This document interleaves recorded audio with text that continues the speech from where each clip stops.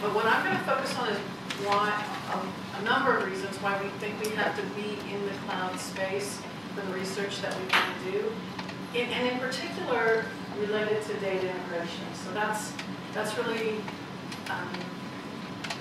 at least in theory, you can do sequence analysis outside clouds. Everybody's finding it much more convenient to do it inside. But it is so hard to do anything in data integration outside a space where you can hold all these publicly available data sets that you might want to use as part of the integration, as well as really large additional interior, sort of local data sets that you're trying to integrate. And I'm going to give some concrete examples of that and talk a little bit about that part of the idea about computing. So this is all predicated on what drives the need to do data integration is that getting to the understanding of the underlying genetic architecture for common diseases and complex human traits is not what we expected. So we certainly all hoped at the beginning that when we would find things for common disease using an architecture metaphor, there would be lots of things as big as the Sears Tower. There would be lots of things as big as the Standard Oil building or whatever they call it these days. And there would be lots of apartment complex-sized buildings, that would be formidable structures. And what we have instead is not that. We have little bitty things indistinguishable one from another. And in the space of genome translation, we can't do anything with these little findings. Most of the heritability for common disease lies in relatively common variants with small effect sizes, located largely in non-coding sequence, and about regulation in some way, rather than amino acid polymorphisms or truncating mutations that change the nature of a protein.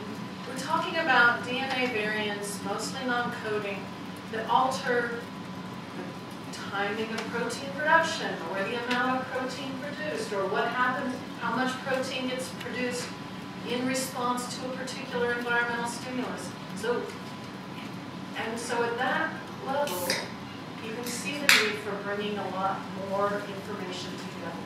A lot of information on contributing variants considered more globally, and information on how to annotate function in the genome with respect to regulation.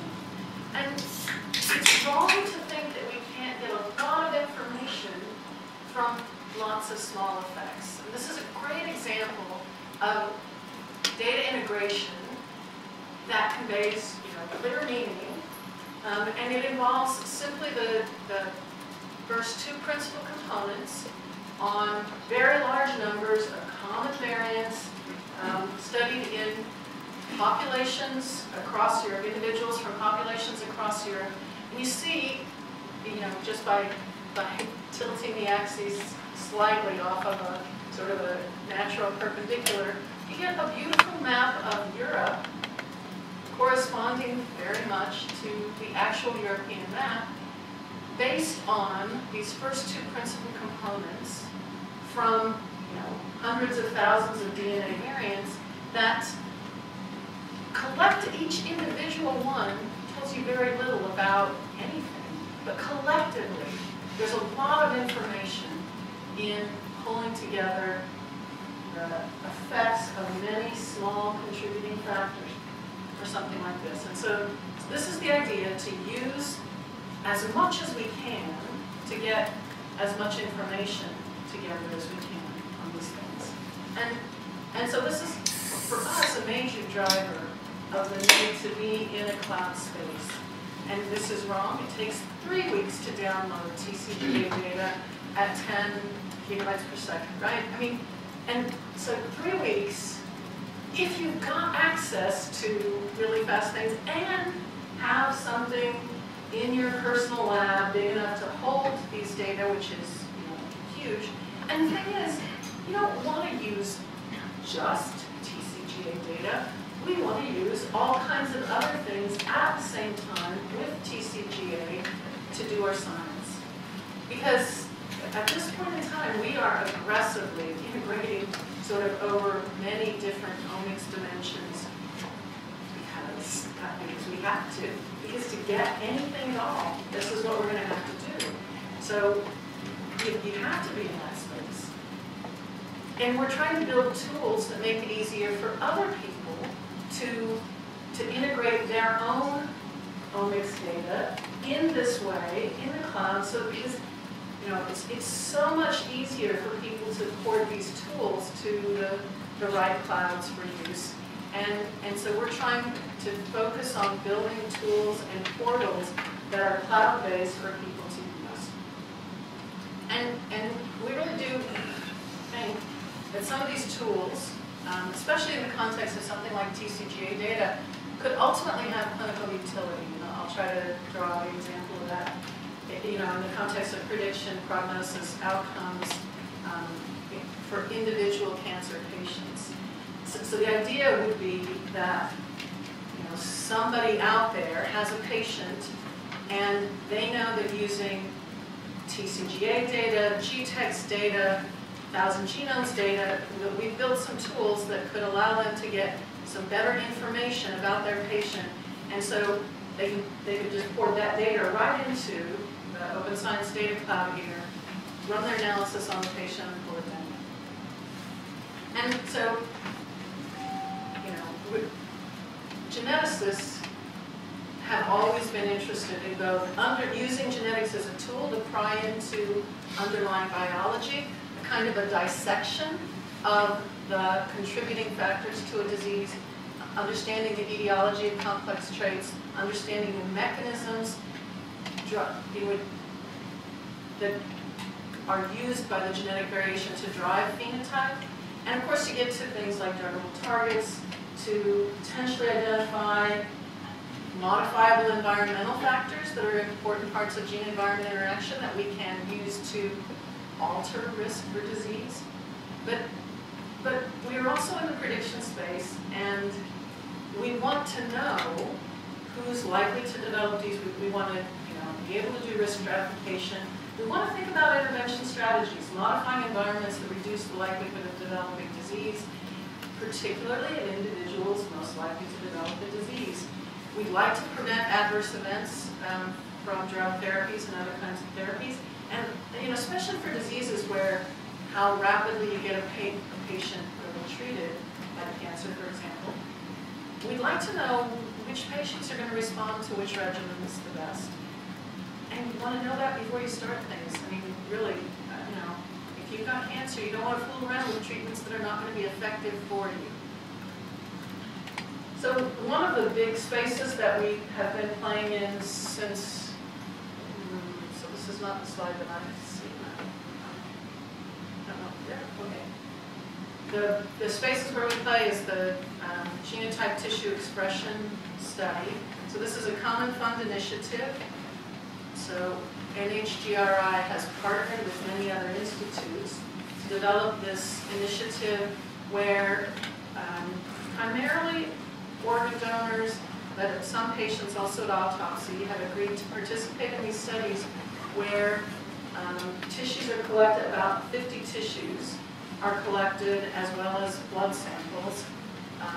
And we do whole genome sequencing on the blood samples, and then we do RNA-seq, somebody does RNA-seq on all the tissues. And then many of us are funded to analyze these data and to develop methods for using these data in the context of trying to get a better understanding of genomics. It's big data. This is whole genome sequence data on the subjects. It's RNA-seq on 50 tissues in all of these samples. So it's big data. And we can host it in the cloud, right? So we can have these data available to us on tissues from, these people have died, so they're not what you'd call healthy, although some of them are accident victims. But they die of all the things that people die of. And we don't take organs, for example, that were the source of a cancer that killed a person. So there, you can think of these as more or less normal tissues. A primary driver of this was to get at what are called EQTLs. So these are expression quantitative trait loci, which is a jargon name in genetics, but it just means DNA variants that are associated with transcript levels, which is what we measure with RNA-seq, right? So we're measuring messenger RNA transcript levels in all of these tissues. And so we just want to find the DNA variants that are highly significantly associated with these transcript levels. So that's part of the product of GTEx.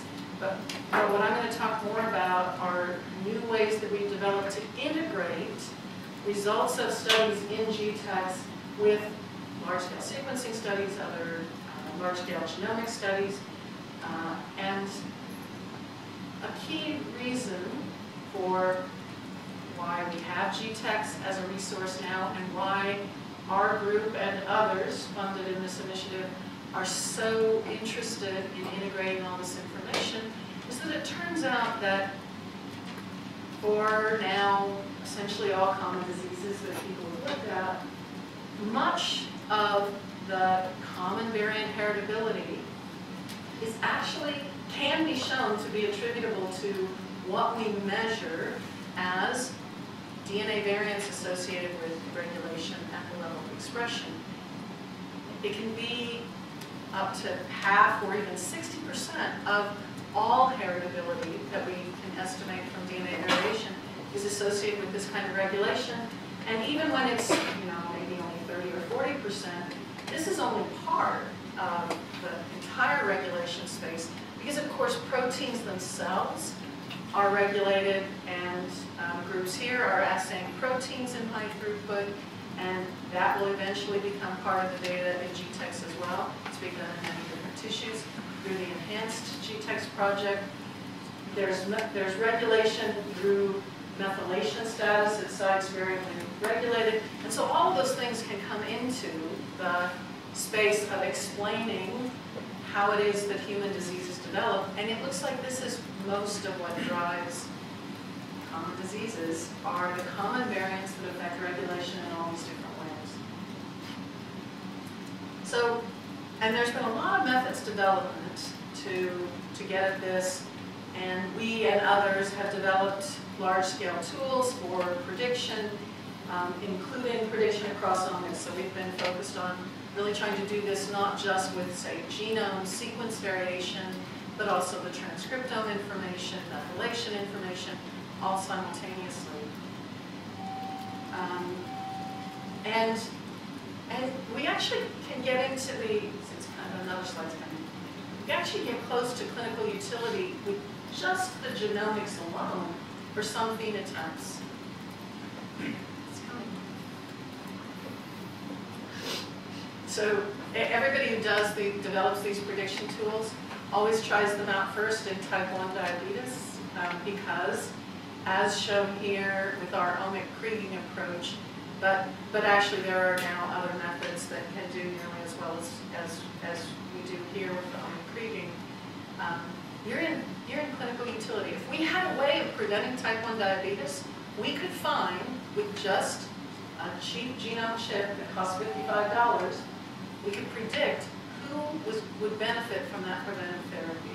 We could take all kids, give them this $55 biobanking chip, and decide whose risk for type 1 diabetes was so high that they would benefit from prevention therapies to allow them to avoid developing this disease.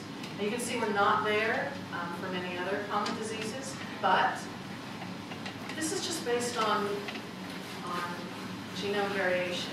And not all traits are as heritable as type 1 diabetes. And nobody says we have to use only genomics. We can use lots of other things, and you can substantially improve these predictions when you go across omics and when you go across other pieces of information like electronic health records.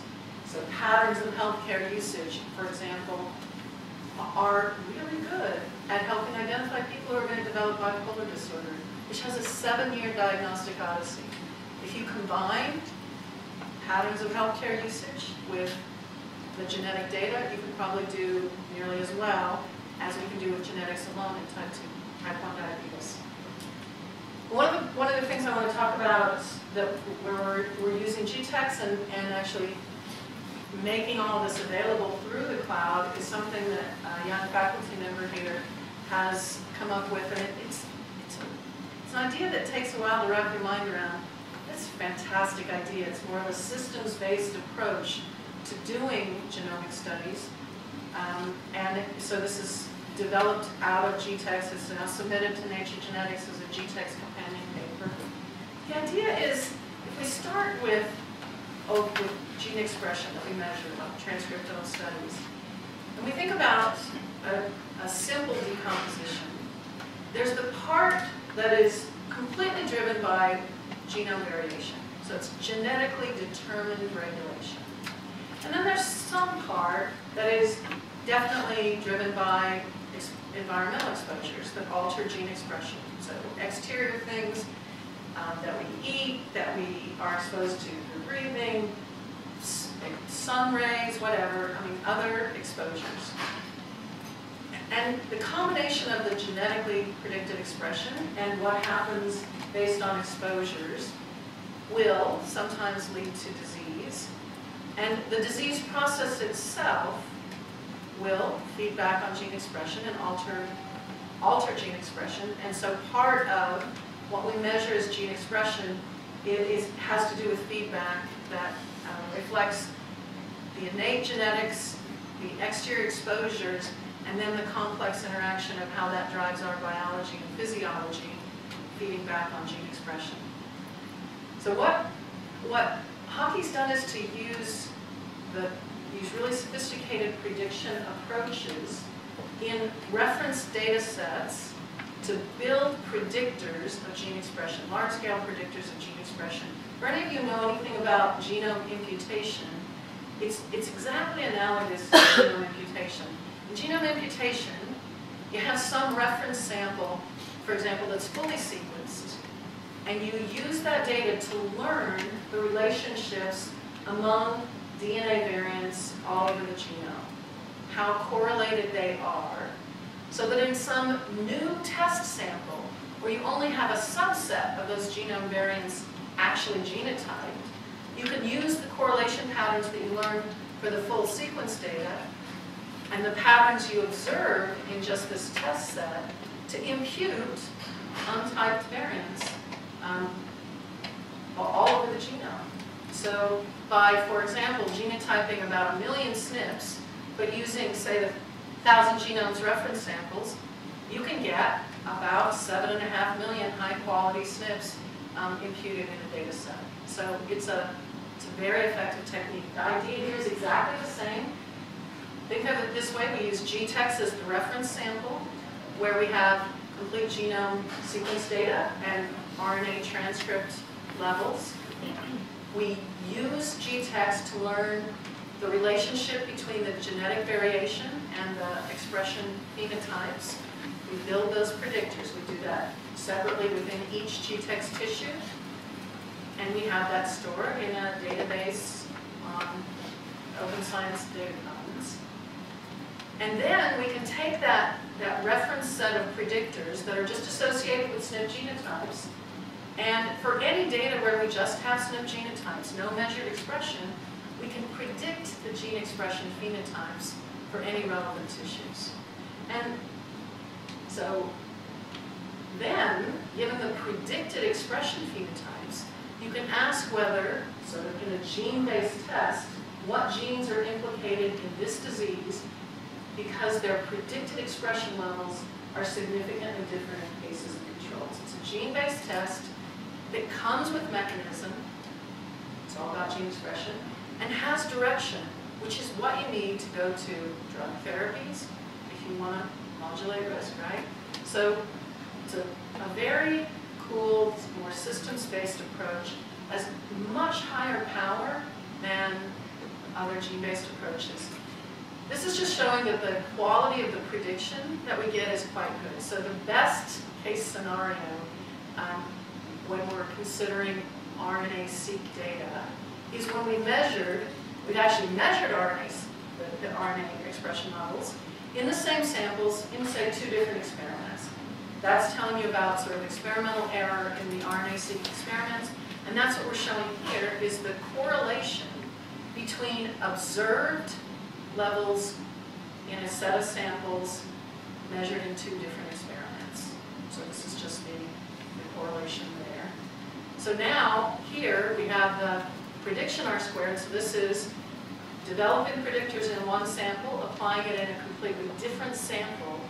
And you can see we have very large numbers of genes where the prediction is quite good. And so more than half the genes meet an FDR criteria for the significance of the predicted R-squared, an FDR less than 0.05. And the larger this reference set where we build the predictions, the more genes we have that meet really good criteria for prediction quality. So the idea is you start with, once you've built these predictors in a reference sample, so we start with genetic data, and we use the predictors to predict gene expression over the whole genome, for each gene in the genome that's really expressed in whatever tissue is relevant. And then we correlate the predicted expression with phenotype. And there's replication studies and validation studies in model systems. There's all kinds of ways to show that what we do is real. But the point is we don't need the transcriptome data to really do this. Only the genotype and phenotype data are needed. Lots of people have tried to use transcriptome information to get to the genes that drive common disease by, for example, looking at, say, in asthma patients, doing transcriptome studies from whole blood in cases versus controls. And there are thousands and thousands of genes with highly significantly different expression in those studies. And that's mostly a consequence of disease and not a cause. This has no reverse causality. Expression, disease is not going to change this predicted expression because it's based strictly on the genome variation, right? It has all the advantages of any gene-based test in that you're testing only 10,000 genes expressed in a given tissue, not 7.5 million SNPs that you get by imputation, or 20 million SNPs that you get by direct sequencing. And the mechanism is, so there's no question about mechanism. This is about expression. We know the mechanism. We know the direction of effects.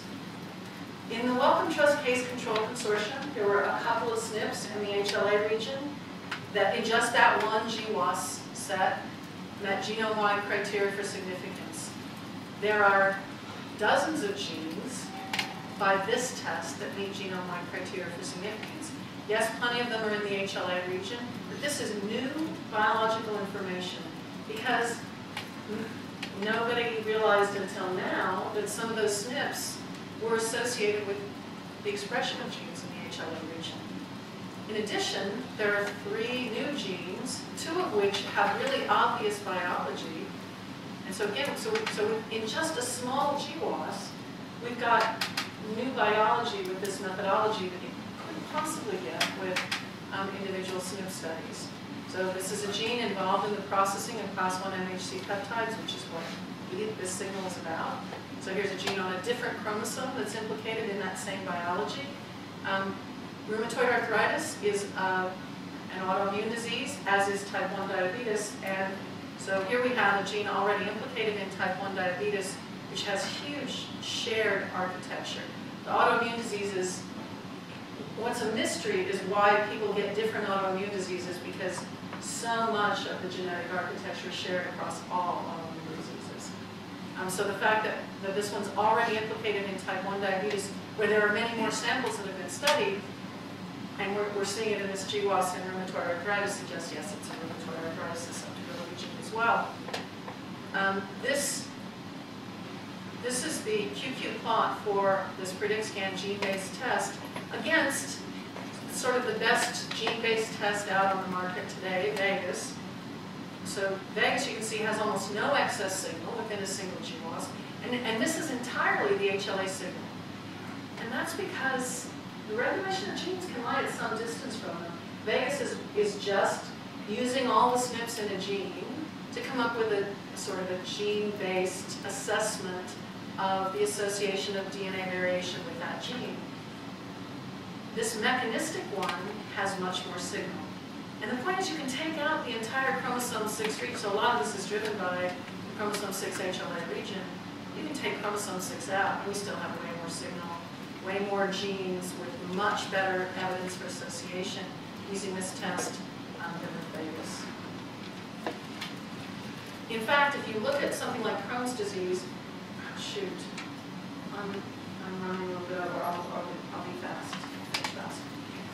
If you look at something like Crohn's disease, where, so we did this study in just the Wellcome Trust, lots of the genes that we see as either genome-wide significant or nearly so for Crohn's disease turn out to be genes that have been established as risk factors for Crohn's disease by now in meta-analyses on tens of thousands of subjects. So anything above this line shows a really significant enrichment of our top signals from a single GWAS with known real genes for Crohn's disease. We see that with Crohn's, but we don't see it, for example, with hypertension. And the predictors, in this case, were built in whole blood. That may not be the right tissue for hypertension, or it may be that there's different mechanisms that drive the genetics of hypertension. And so we're following this up. Bipolar disorder, which has been all but intractable by individual SNP-based analyses, in this single Wellcome Trust analysis has several genes meeting genome-wide criteria for significance, some of which replicate in just the very next data set. So we're very excited about that. And it matters where you build your predictors. So looking at the correlation across two independent bipolar data sets, especially when you set a high threshold for the significance of the difference between cases and controls, you see much better correlation across the data sets for predictors built in cerebellum than predictors built in whole blood. Bipolar disease is really what goes on in the brain, not what goes on in the blood. So this it's a powerful test, directly tests molecular mechanism, reduces multiple testing burden, so much more power. Unlike other gene-based tests, you get directionality. It has lots of advantages relative to direct gene expression studies because you don't have reverse causation. You don't have to undergo the expense of the measurement. And you can evaluate multiple tissues and learn about biology that way. I'm just going to give one quick example where we applied it in the biorepository in Vanderbilt University. So there's about 190,000 DNA samples linked to a high-quality EMR. They've got many samples already with genome interrogation, and many more will be done over the next month. But we can do hypothesis-driven research. So we had this hypothesis that adverse events in people who take kinase inhibitors would arise in individuals with low constitutive expression of those kinase inhibitors. People often take them, they're anti-cancer agents, and because of somatic mutations in the tumor, some of these kinase inhibitors have greatly elevated expression in the tumor. And so giving them the kinase inhibitor makes sense. But if their constitutive expression of this gene is low in all their tissues, and you give them a kinase inhibitor, we think those are the ones at risk of adverse events. And so we tested this in BioView by building predictors for these target genes and their immediate downstream effectors in subjects, in subjects that were genotyped in BioView. And so just to jump to the punchline here, so in red are all the things that go in the right direction. But these are actually adverse events that are observed in real patients. These are not patients who took drugs. These are patients who have reduced expression of the target, and they have the same phenotypes. So, in a broad sweep through biomed, looking at predicted expression, so low expression of these targets is associated with the same endocrinopathies we see in people who get drugs and have a drug-induced reduction of expression of these genes, right? So that the endocrinopathies and dry eyes is a common side effect of all the kinase inhibitors, and this was a really significant association. So we think this is a really promising method. It's in the cloud for people to use. And it's predict scan or predicted expression scan. And of course, the young guys in the lab were all rooting for synthetic expression scan. You can guess where that was. So this is our GTEx team. They're going to talk about other projects that we worked on in collaboration, which were really fun for us. But I'm acknowledging the GTEx team because that was a lot of the data that we presented.